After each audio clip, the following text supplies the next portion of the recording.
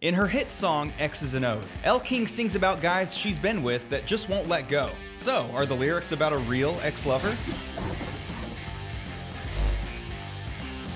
There's not one person that inspired that, it was multiple.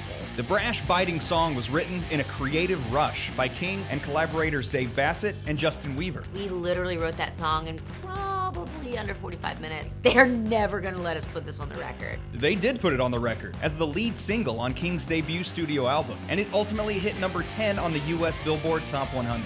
So what did the exes think about being portrayed as desperately needy men in a huge hit song? I talked to all of them. Is that first verse about me? And I was like, yeah. He was like, okay, cool.